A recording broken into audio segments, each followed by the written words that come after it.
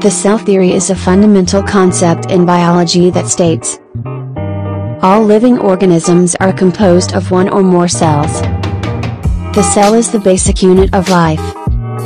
All cells arise from pre-existing cells.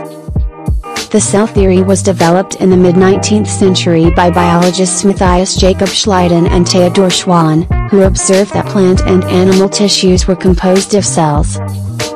The third tenet of the cell theory was later added by Rudolf Virchow, who proposed that all cells arise from pre-existing cells.